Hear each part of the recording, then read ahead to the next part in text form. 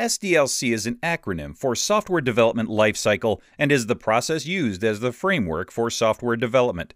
Project managers and business organizations use the SDLC as a blueprint for completing each step of the lifecycle for software development. Each step of the SDLC is called a phase. The requirements gathering and analysis phase is the first phase of the SDLC. Gathering requirements for the project is the most important part of the SDLC for project managers and internal stakeholders of a project. During this phase, the customer states the expectations of the project, including who will use the product, how the customer will use the product, and the specific information included with any special customer requirements related to the software.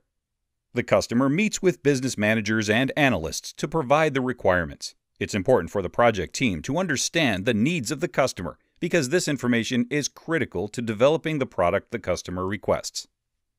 After the customer provides requirements for the product, the project manager and members of the project team begin to analyze the requirements. The business managers analyze each requirement to ensure the requirement can be included in the software without causing breaks or problems with system functionality. For example, Lane wants to develop a software application that will help users find inventory in retail stores faster. To start this process, Lane provides a list of customer requirements to his project manager.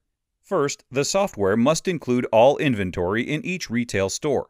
Next, each retail store has the same inventory part numbers. Next, there are 5 stores in 3 states.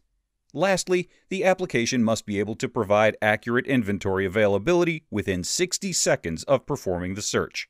Lane has several meetings with his project manager to review the requirements and provide as much detail about each requirement as possible. After Lane completes his last meeting, the project team gets to work and begins their review of each requirement. The project team analyzes the requirements and evaluates Lane's existing computer system to make sure the new software can upload and run without requiring any computer upgrades. After the project team completes the analysis, the team records the results of their analysis in a requirements specification document. The requirements specification document is the guideline for the project team and serves as a point of reference for the project team. The project team uses the requirements specification document as the input for the next phase of the software development lifecycle. SDLC is an acronym for Software Development Lifecycle. There are several phases in the SDLC, and the requirements gathering and analysis phase is the first phase. The most important phase of the SDLC is the requirement gathering and analysis phase because this is when the project team begins to understand what the customer wants from the project. During the requirements gathering sessions, the project team meets with the customer to outline each requirement in detail. After the project team receives all of the customer requirements or specifications, the team begins to analyze each requirement. During the analysis phase, the project team needs to ensure they can deliver the requirements.